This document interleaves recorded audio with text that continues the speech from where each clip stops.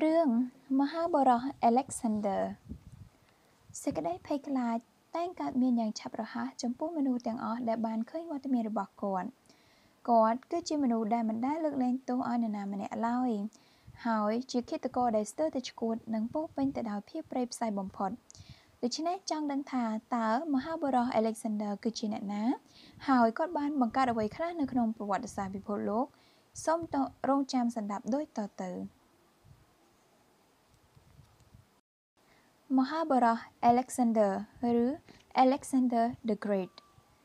ស្ដេចនៃពិភពលោកសម័យបុរាណដែលគ្មានមេត្តា Gaza 332 មុនគ្រិស្តសករាជប្រជារាស្ត្រនៅក្នុងក្រុងអាណាចក្រ Persian មិនដែលបានឃើញសេចក្តីវិនាសបែបនេះទេអស់រយៈពេល2ឆ្នាំទាហានចម្បាំងដ៏ក្លាហានម្នាក់បានរត់គួននៅលើទឹកដីរបស់ពួកគេមនុស្សឈ្លានពានទាំងនោះមកពីរាជាណាចក្រតូចមួយនៃម៉ាសេដូនីក្នុងតំបន់អឺរ៉ុប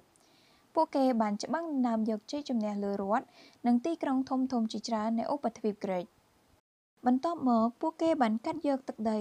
ប្រវែង 1931 គីឡូម៉ែត្រជុំវិញច្រាំងខាងកើតនៃសមុទ្រមេឌីទែរ៉ាណេហើយរហូតចូលដល់បេះដូងនៃតំបន់អាស៊ីទាហានជើងគោកនៃកងកម្លាំងឈ្លានពានបានធ្វើដំណើរក្នុងប្រវែងទទឹង26 គីឡូម៉ែត្រហើយបណ្ដោយ26 គីឡូម៉ែត្រដែលគេដឹងថាជាពួកទ័ពស៊ើបការថ្មើរជើងទាហានម្នាក់កាន់លំពែងដែលមានប្រវែង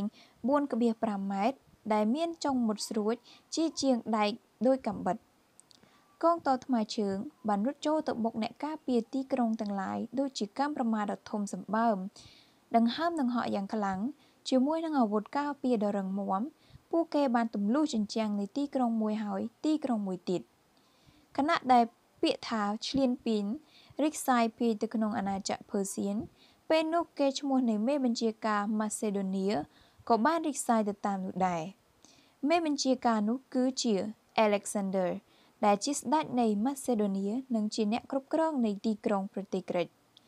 គាត់គឺជាអ្នកមានអំណាចបំផុតនិងជាអ្នកខ្លាំងពូកែខាងធ្វើសង្គ្រាមនៅសមរភូមិដែលមានភាពស្មោះត្រង់ពិតៗចំពោះក្រុមទាហានរបស់គាត់ម្យ៉ាងទៀតគាត់ជាមនុស្សដែលមានមហិច្ឆតាដ៏ខ្លាំងក្លាគាត់មានបំណងថានឹងធ្វើចម្បាំងដើម្បីក្លាយទៅជាអធិរាជដ៏ធំជាងគេបំផុតនៅលើពិភពលោកផែនដីនេះ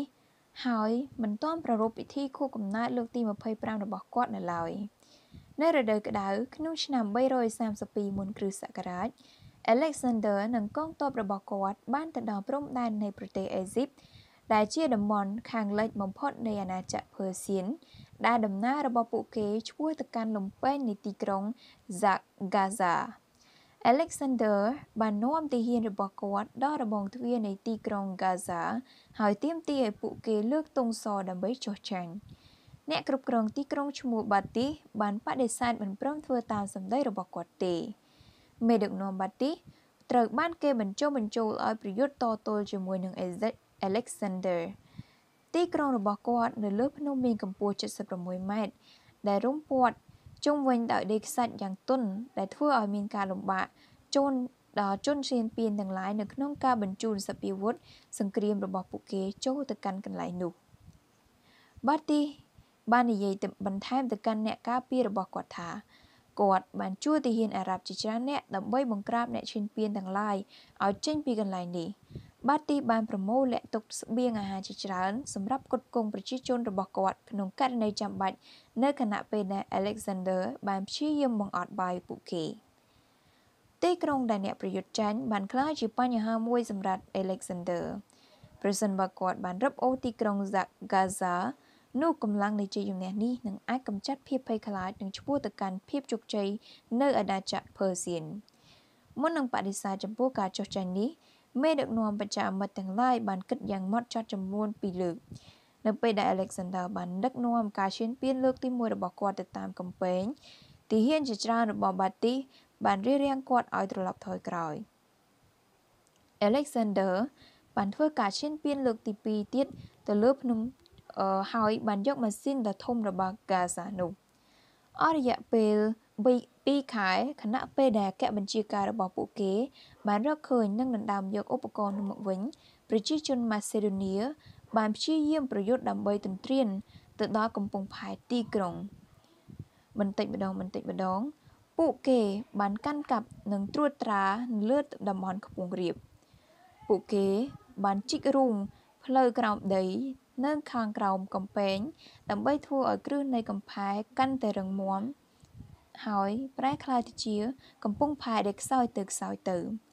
ពួកគេបានបុកទម្លាយទៅជិតទ្វារដោយប្រើឧបករណ៍ទម្លាយយ៉ាងធ្ងន់ចុងបញ្ចប់ទីហ៊ានរបស់ Alexander បានទម្លាយទ្វារនិងកំពែងនោះរួចក៏រត់ចូលទៅកាន់ទីក្រុងស្ដេចរបស់ Macedonia បានប្រយុទ្ធដោយផ្ទាល់ដៃនៅតាមផ្លូវក្បែរទីហ៊ានរបស់ពួកគាត់បានត្រូវរបួសម្ដងទៀតលើកនេះត្រូវត្រង់ជើងប៉ុន្តែមិនយូរប៉ុន្មានពួក Gaza បានទម្លាក់អាវុធរបស់ពួកគេមុននេះចុះទៅហើយបាទីបានប្រគល់ទីក្រុងរបស់គាត់ឲ្យស្ថិតនៅក្រោមការប្រណីរបស់ Alexander ហើយ Alexander បានធ្វើជាគំរូមួយនៃម្ចាស់ក្នុងតំបន់នោះគាត់បានបញ្ជាឲ្យទីហ៊ានរបស់គាត់ទាំងអស់សម្រាប់បុរសដែលនៅ Gaza ទាំងអស់ហើយបញ្ជូនស្ត្រីនិងក្មេងៗចុះទៅលើកប៉ាល់ដើម្បីលក់ធ្វើជាទីស្ករហើយគាត់បានបែរជាយកចិត្តទុកដាក់ទៅលើបាទីវិញម្ដងដែលការប្រឆាំងទទួលបានការបរាជ័យលើកនេះ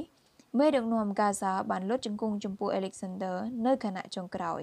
ដែលទីក្រុងរបស់គាត់ត្រូវបានគេឈ្លានពានវាជាការសរបញ្ជាក់អំពីកំហុសនៃកម្មវាសនា Alexander ទទួលបានភាពល្បីល្បាញហើយគាត់បានផ្ដល់រង្វាន់ជាការលើកទឹកចិត្តឲ្យទាហានរបស់គាត់ដែលបានប្រយុទ្ធឈ្នះសត្រូវរបស់គាត់ប៉ុន្តែចំពោះនរណាដែលមិនគោរពគាត់គ្មានប្រណីដល់អ្នកនោះឡើយ Alexander បានចងកជើងរបស់បាទីដោយខ្សែតីភ្ជាប់នឹងរទេះហើយអូសទាញគាត់រហូតដល់ស្លាប់ដោយសេចក្តីក្លាហានដ៏ខ្លាំងក្លាបានជំរុញឲ្យ Alexander ដឹកនាំទាហានរបស់គាត់ទៅកាន់អេស៊ីបនិងតំបន់ជិតនោះបំណងរបស់គាត់គឺមិនមានអ្វីក្រៅពីច្បាំងដើម្បីឲ្យមនុស្សទទួលស្គាល់ពេញពិភពលោកទេខណៈពេលដែលគាត់បានឈានកាន់ទៅដល់ជិតបានជ័យជំនះគាត់យល់ថាជីវិតគាត់ត្រូវតែផ្ដល់ឲ្យអាទិទេពហើយគ្មានមនុស្សធម្មតាណាអាចវាយឈ្នះគាត់បានឡើយពេលនោះគាត់បានធ្លាក់ទៅកាន់ភាពឆ្កួតបន្តិចម្ដងប៉ុន្តែមុននឹងជីវិតដ៏ខ្លីរបស់គាត់បានបញ្ចប់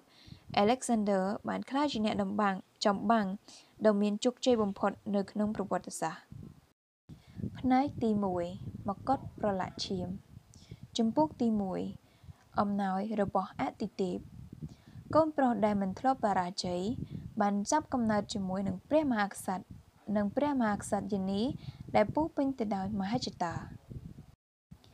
នៅថ្ងៃ20ខែកក្កដាឆ្នាំ356មុនគ្រិស្តសករាជស្ដេចហ្វីលីបនៃនគរម៉ាសេដូនីនៅឯទីលានសឹកសង្គ្រាមពេលនោះគាត់បានទទួលសារដ៏មានសារៈសំខាន់ចំនួន3គេបានប្រាប់ស្ដេចថាមេទ័ពពូកែបំផុតរបស់គាត់បានប្រយុទ្ធឈ្នះនៅឯសមរភូមិសេះរបស់គាត់បានឈ្នះការប្រណាំងដ៏សំខាន់បំផុតហើយម្ចាស់ស្ត្រីយានីរបស់គាត់បានសម្រាលបុត្រមួយព្រះអង្គដែលមានព្រះនាមថា Alexander គាត់សប្បាយរីករាយឥតឧបមាក្រោយមកអ្នកប្រវត្តិសាស្ត្រក្រិកបុរាណម្នាក់លោក Plutarch បានសរសេរថាគ្រូទាយជាច្រើនអ្នកបានប្រាប់គាត់ថាកូនប្រុសដែលចាប់កំណើតនេះគឺជាមនុស្សម្នាក់ក្នុងចំណោមមនុស្សជោគជ័យ3នាក់ដែលតែងតែឈ្នះរហូតចំពោះ Philip កំណើតនៃកូនប្រុសដែលមានអំណាចម្នាក់នេះហាក់ដូចជាអំណោយដែលបានមកពីអាទិទេពទីក្រុងម៉ាសេដូនីគឺជាព្រះរាជភ្នំដ៏តូចមួយដែលមានស្រូវនៅគ្រប់ទិសទីហើយមានប្រវត្តិច្បាំងគ្នាជាប់ជានិច្ចប្រជាជននៅទីនេះបានរស់នៅក្នុងម្លប់នៃអ្នកជិតខាងនៅភាគខាងត្បូងរដ្ឋធំៗនៃទីក្រុងអាថែន ស្ប៉ាត និងថែបរដ្ឋទាំងអស់នេះជារដ្ឋមានអំណាចនិងឯករាជ្យដែលត្រួតត្រាលើតំបន់ជនបទហើយបានគ្របដណ្ដប់លើឧបទ្វីបក្រិកជនជាតិក្រិកបាននិយាយអួតក្អេងក្អាងអំពីទស្សនវិទូដ៏ល្បីល្បាញទាំងឡាយអ្នកនិពន្ធរឿងល្ខោនដ៏មានថ្វីដៃវិចិត្រករដ៏ប៉ិនប្រសប់និងអ្នកនយោបាយដំបូងនៅលើពិភពលោក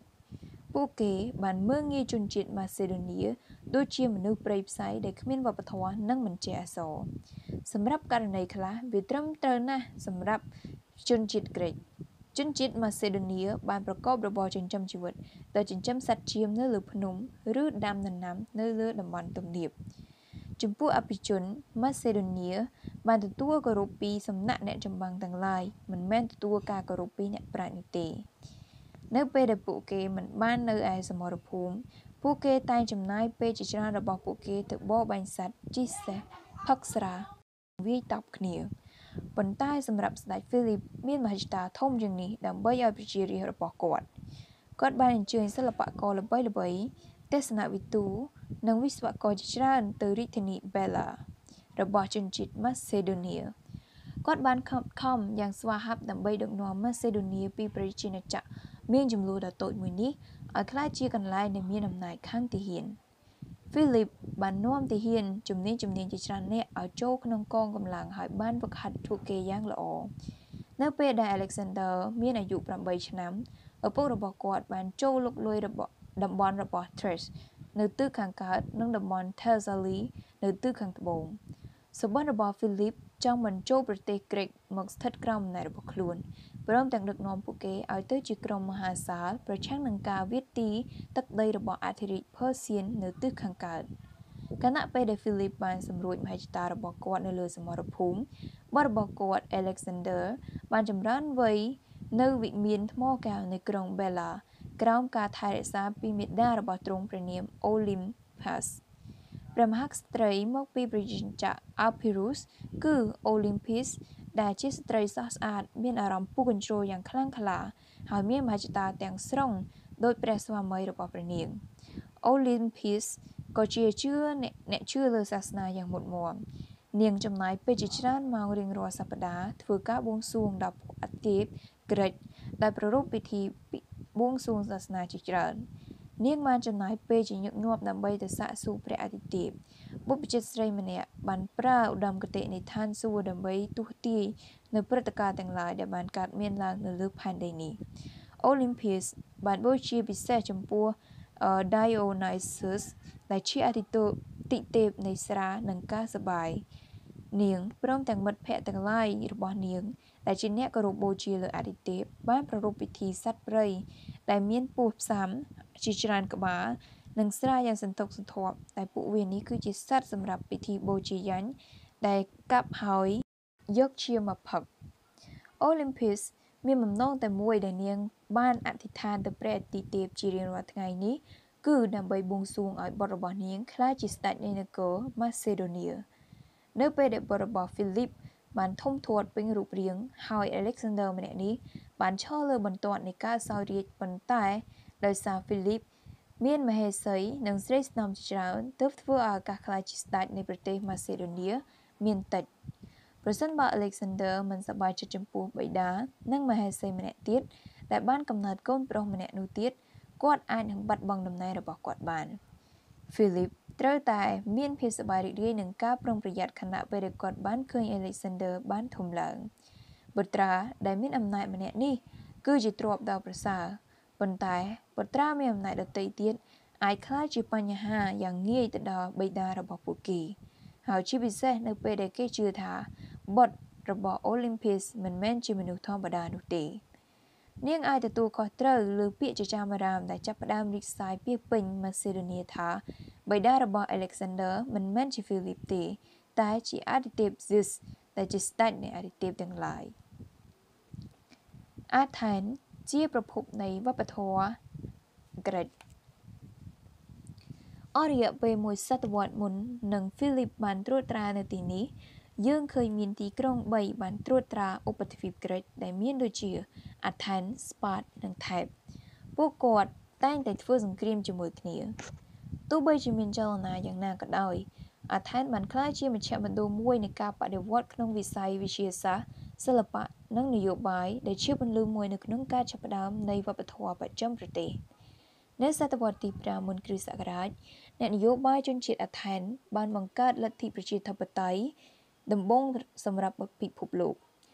រាល់បុរសគ្រប់រូបត្រូវបានគេសង្ឃឹមឲ្យបោះឆ្នោតទៅលើបញ្ហាបង្ខំឲ្យធ្វើទាហានរបស់ទីក្រុង Athens ក៏បានបង្កើតទស្សនវិជ្ជាធំបំផុតក្នុងប្រវត្តិសាស្ត្រមួយចំនួនគ្រូរបស់ Alexander ឈ្មោះ Aristotle បានបង្រៀនសិស្សរបស់គាត់ឲ្យចេះប្រមូលភស្តុតាងពីធម្មជាតិមុននឹងពួកគេបង្កើតជាទស្សនៈជាច្រើនអំពីពិភពលោកជនជាតិ Athens ក៏ជាអ្នកស្រឡាញ់សិល្បៈនិងការបង្ហាញជាសាធារណៈដែរពួកគេបានចំណាយពេលជាច្រើនទៅលើការមើលល្ខោនរឿងកំប្លែងនិងកម្មវិធីកីឡានានា Alexander ពេញចិត្តបំផុតនៅជ័យជំនះនៃការប្រកួតជាមួយនឹងជនជាតិ Athens ប៉ុន្តែគាត់បានឲ្យតម្លៃយ៉ាងខ្លាំងចំពោះការប្រតិបត្តិតាមរបស់ពួកគេចំពោះគាត់ព្រមនឹងឲ្យគាត់ជំរុញឲ្យពួកគេឲ្យផ្សងព្រេងពីពេញពិភពលោកចំពោះទី2សុបិននៃភាពជោគជ័យព្រះបុត្រាទទួលបានការអប់រំនិងបង្កើតនូវការចង់បាននៅអាយុ7ឆ្នាំ Alexander ចាប់ផ្ដើមទទួលការសិក្សាជាផ្លូវការជាមួយនឹងគ្រូបង្ហាត់ម្នាក់ដែលបានណែនាំដោយម្ដាយរបស់គាត់ក្មេងប្រុស Alexander អាចឬមិនអាចគាត់គឺជាអ្នកមានពូជពងពីស្ដេចនៃអាទិទេពទាំងឡាយប៉ុន្តែគាត់ធ្វើខ្លួនដូចជារឿងនោះវាពិតប្រាកដមែនថាគាត់បានកើតឡើងដើម្បីត្រួតត្រាមនុស្សទាំងឡាយ Alexander បានចេះយ៉ាងឆាប់រហ័សអំពីសិល្បៈនៃការធ្វើសឹកសង្គ្រាមគាត់បានរៀនពីវិធីកាន់អាវុធមុតស្រួចដែលជាលំពែរបស់ជនជាតិម៉ាសេដូនីមានប្រវែង 4.5 ម៉ែត្រគាត់បានជិះសេះយ៉ាងជំនាញហើយនឹងបានប្រើធ្នូនិងលំពែដែលត្រឹមត្រូវល្អឥតខ្ចោះគាត់រត់លឿនណាស់ដែលក្រោយមកគេបានសុំឲ្យគាត់ប្រមូលអត្តពលិកទាំងអស់មកពីជុំវិញតំបន់ឧបទ្វីបក្រិកដែលត្រូវបានគេដឹងថាដូចជាកីឡាករអូឡ িম্প ិក Olympic Game គាត់បានឆ្លើយថាមែនហើយប៉ុន្តែបើមានស្ដេចដតីមករត់ប្រណាំងប្រជែងជាមួយខ្ញុំនោះពិតជាល្អមិនខាន Alexander ទើបតែអាយុ11ឬ12ឆ្នាំដោយការអះអាងរបស់គាត់បានធ្វើឲ្យមានការយកចិត្តទុកដាក់ពីសំណាក់បិតារបស់គាត់និងក្រុមនៃប្រទេសដែលជាដៃគូរបស់ម៉ាសេដូនីទៀតផងអ្នកបង្កាត់ពូជសេះម្នាក់ទើបតែបានសេះឲ្យសេះឈ្មោះខ្ពស់ដែលមានឈ្មោះថា Bucephalus ឲ្យទៅហ្វីលីបស្ដេចបានយកសេះនោះទៅវាលស្រែហើយព្យាយាមសាំងវាតែមិនទទួលបានជោគជ័យទេពេលនោះហ្វីលីបបានដេញសេះដោយកំហឹងឲ្យរត់ទៅឲ្យឆ្ងាយទៅ Alexander បាននិយាយយ៉ាងខ្លាំងថាយើងបាត់បង់សេះមួយហើយដោយសារតែពួកគេមិនដឹងពីវិធីនៅក្នុងការគ្រប់គ្រងវាហ្វីលីបនិងអ្នកផ្សេងទៀតបានសោកចំពោះភាពក្លាហានដែលហ៊ាននិយាយរបស់ព្រះអង្គម្ចាស់តូចម្នាក់នេះប៉ុន្តែនៅពេលដែលពួកគេបានឃើញ Alexander ឡើងលើខ្នងសេះ Bucephalus ធ្វើឲ្យពួកគេមានការភ្ញាក់ផ្អើលហើយត្រឡប់ទៅជាការគោរពដល់ក្មេងតូចមួយនេះ Alexander បានស្គាល់ថាសេះនេះស្លូតដោយសារតែជះរបស់គេគាត់បាននិយាយដោយសម្ដីសទន់មួយចំនួនថាយក Bucephalus ទៅក្នុងព្រះអាទិត្យនៅពេលនោះ Bucephalus បាននៅស្គៀមហើយ Alexander ក៏បានឡើងជិះខ្នងវានិងបានធ្វើដំណើរដោយការគ្រប់គ្រងយ៉ាងល្អរហូតដល់ខាងក្រោយវាលស្រែរួចត្រឡប់មកវិញក្រុមអភិជនទាំងឡាយបានទះដៃអបអរសាទរនៅពេលដែល Alexander បានត្រឡប់មកវិញ Philip បានសម្រក់ទឹកភ្នែកដោយមោទនភាពគាត់បាននិយាយថាបុត្របិតាកូនត្រូវតែស្វែងរករាជាណាចក្រធំល្មមមួយសម្រាប់មហិច្ឆតារបស់ខ្លួនឯងម៉ាសេដូនីនេះវាតូចណាស់សម្រាប់កូនដើម្បីសម្អាតសម្អាងផ្លូវឲ្យបុត្ររបស់ទ្រង់សម្រាប់អនាគត Philip បានជួលគ្រូបង្ហាត់ពូកែបំផុតដែ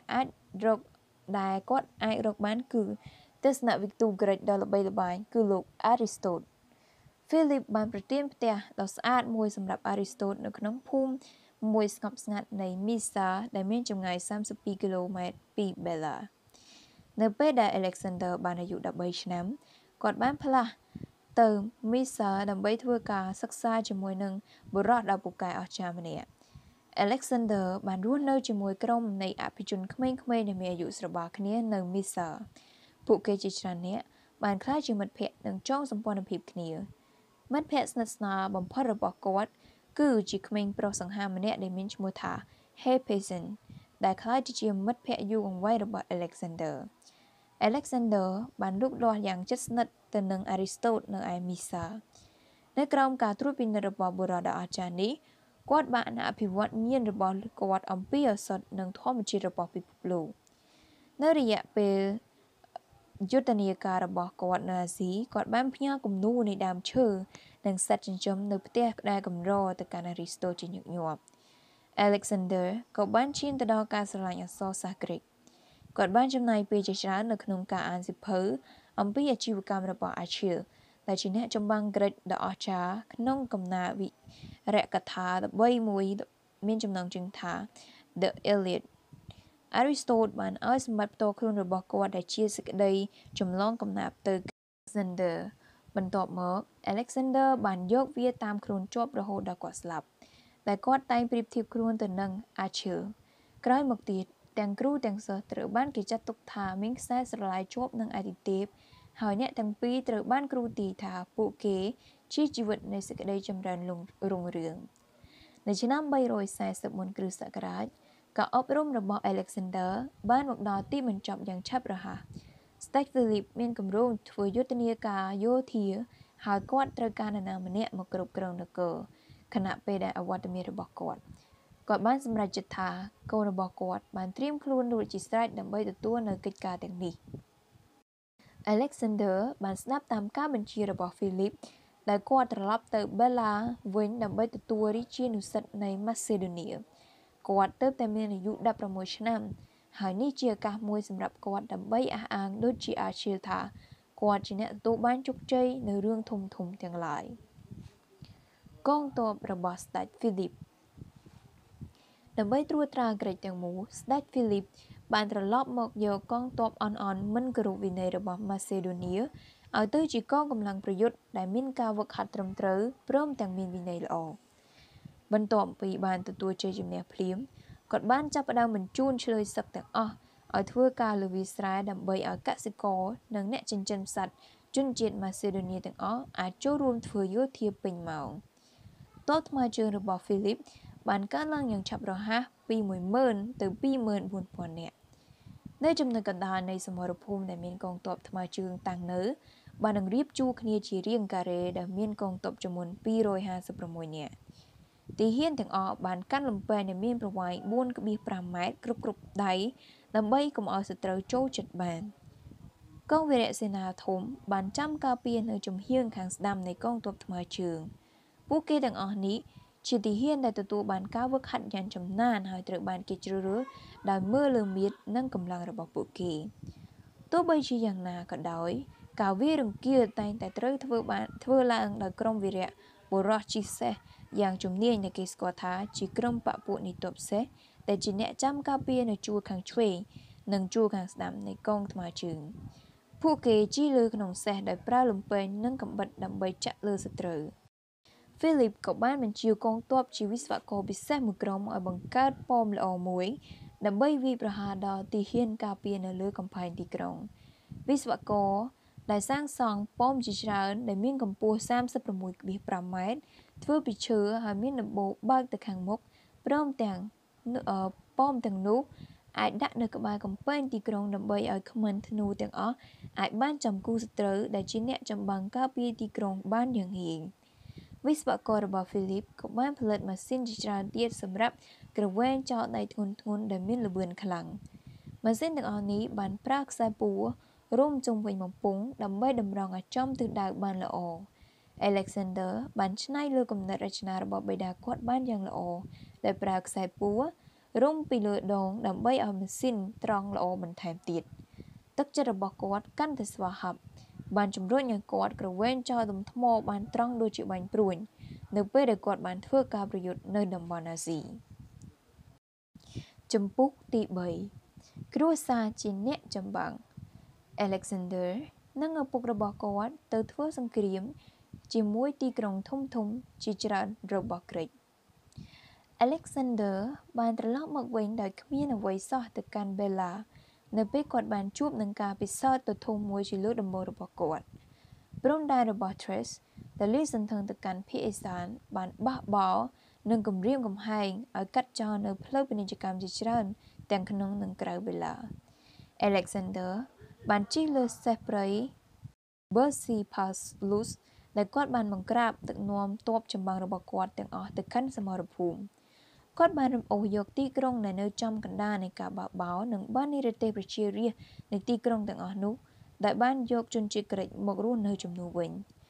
នៅពេលនោះគាត់បានប្រកាសប្រាប់ដល់ពិភពលោកទាំងមូលអំពីបំណងរបស់គាត់ថាគាត់បានផ្លាស់ឈ្មោះថ្មីឲ្យទីក្រុងនេះថា Alexandropolis ការប្រយុទ្ធជាលើកដំបូងរបស់ Alexander បានបញ្ចប់ដោយទទួលការជោគជ័យជាទីពេញចិត្ត Philip បានត្រឡប់ទៅកាន់ Bella ព្រមទាំងបានប្រទានងារដល់បុត្ររបស់ទ្រង់ជាមេទ័ពបិតានិងបុត្របានចំណាយពេល2ឆ្នាំទៀតក្នុងការប្រយុទ្ធពីកន្លែងមួយទៅកន្លែងមួយ ពួកគេដឹកនាំកងទ័ពម៉ាសេដូនីដែលមានអំណាចទាំងអស់ទៅកាន់ Thrace ដែលចាប់ផ្ដើមធ្វើការត្រួតលើតំបន់មួយនៅទីនោះនៅក្នុងការប្រយុទ្ធជាមួយនឹង Philip បានធ្លាក់ពីលើក្នុងសេះនៅក្នុងវាលស្រែពេលនោះ Alexander បានឈរពាំងពីមុខគាត់ដែលមានខែលនិងវាយប្រហារសត្រូវដោយដៃរបស់គាត់នៅរដូវក្តៅឆ្នាំ339មុនគ្រិស្តសករាជ Philip និង Alexander បានធ្វើការប្រយុទ្ធចុងក្រោយទៅលើរដ្ឋជាច្រើនរបស់ឧបទ្វីបក្រិកពួកគេបានទន្ទ្រានឆ្ពោះទៅទិសខាងត្បូងដែលមានទាហានសេះចំនួន 2000 នាក់ព្រមទាំងទាហានថ្មើរជើងចំនួន 30,000 នាក់ក្នុងរយៈពេលមួយឆ្នាំពួកគេបានរកឃើញផ្លូវមួយទៅកាន់ក្រុង Charoneer ដែលនៅភាគខាងជើងនៃទីក្រុងថែបនៅទីនោះពួកគេបានឃើញកងកម្លាំងដែលលាយបញ្ចូលគ្នារវាងពួកអាថែននិងថែបកំពុងរង់ចាំពួកគេ